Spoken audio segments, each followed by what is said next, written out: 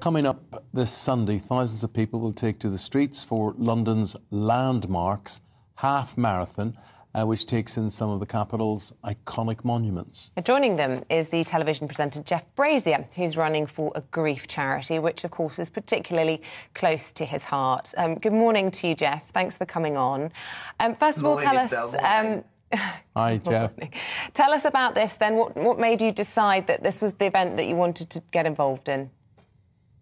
Quite simply, I mean, I don't like running, so it's not for that, but I love Grief and Cancer, the charity. They scooped me up 13 years ago when the boys lost their mum, and they've been looking out for us ever since. So I don't know whether it's normal for people to make such a relationship with a charity that they feel like they want to keep giving back to them probably for the rest of my life, to be honest. So whenever these things come up, I'll always be there to support, really.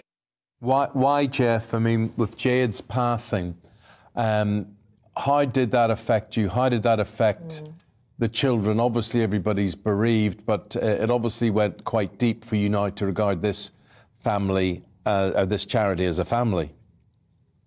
No, absolutely. I think it's for anyone that loses, whether it's a parent, whether you're losing anyone, to be honest, Eeamonn, you're in crisis. You're in absolute chaos. And it's not a time for really sitting there and kind of thinking logically and rationally about your future and what the plan is.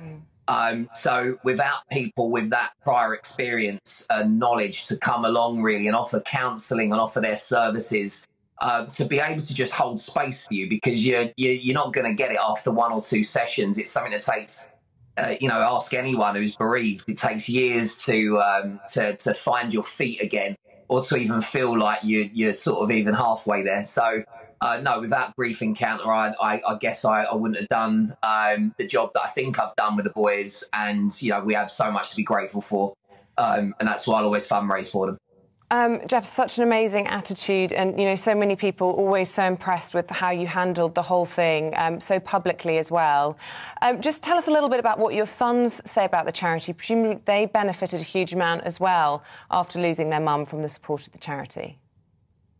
Yeah, the boys have done lots of things for Grief Encounter as well. Bobby actually ran with me last year. He's not able to do it this time.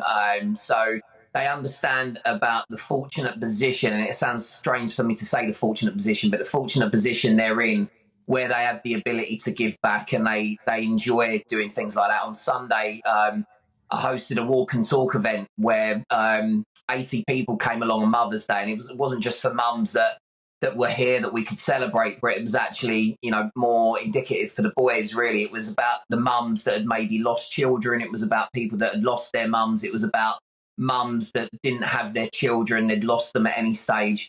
And I'm proud to do those things, and I'm proud that the boys want to be a part of those things, because I just think that makes us fairly decent human beings, and that's what, as parents, we're all looking to raise, isn't it?